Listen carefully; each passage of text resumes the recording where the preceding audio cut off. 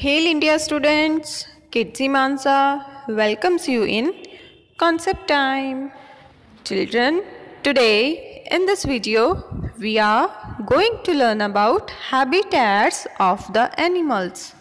बच्चों, आज की इस वीडियो में हम एनिमल्स के हैबिटेट्स के बारे में सीखने जा रहे हैं. But first of all we will understand the meaning of habitat.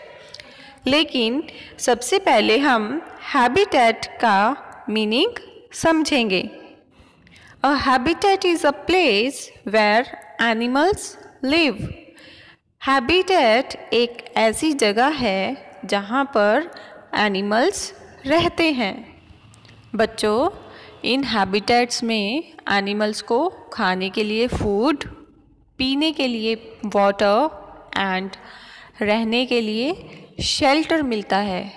जैसे हम सब अपने अपने घरों में रहते हैं, वैसे ही एनिमल्स भी अपने अपने हैबिटेट्स में रहते हैं. There are different types of habitats like grassland, desert, polar region and rainforest. First habitat is grassland. Grasslands are the areas where there's a lot of grass and greenery. Grasslands ऐसी जगह होती हैं जहाँ पर बहुत सारी ग्रास होती है और ग्रीनरी होती है. It has few or no trees. यहाँ पर बहुत कम या नामात्र ट्रीज होते हैं. Some animals like rabbit, giraffe and zebra live in grassland. All these animals also eat only grass and leaves.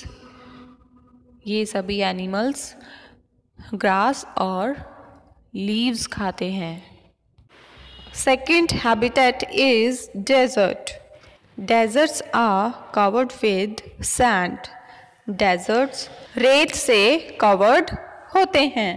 Desserts don't have much water. यहाँ पर पानी नहीं होता है. बच्चों, कुछ एनिमल्स ऐसे हैं जो इन डेजर्ट्स में बिना पानी के काफ़ी लंबे समय तक रह सकते हैं, like camel, ostrich and scorpion. Third habitat is rain forest.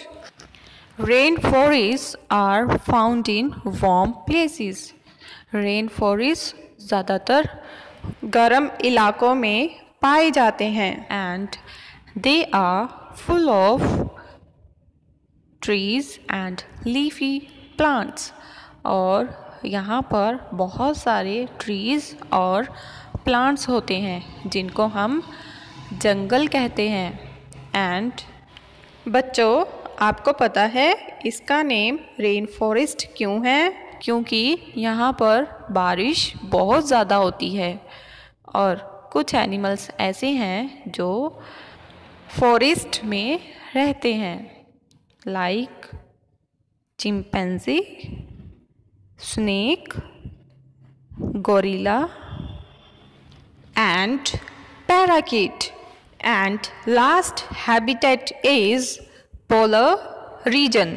Polar region are very cold habitats. Polar region बहुत ठंडे हैबिटेट्स होते हैं. It is covered with snow. ये बर्फ़ से कवर्ड होता है. बच्चों, यहाँ पर ज़्यादा ठंड होने की वजह से ट्रीज़ ग्रो नहीं होते और कुछ एनिमल्स ऐसे हैं जो पोलर रीजन में रहते हैं क्योंकि उनकी स्किन बहुत ही मोटी होती है जो उनको ठंड से बचाने में हेल्प करती है. And those animals are penguin, walrus, polar bear, and seal.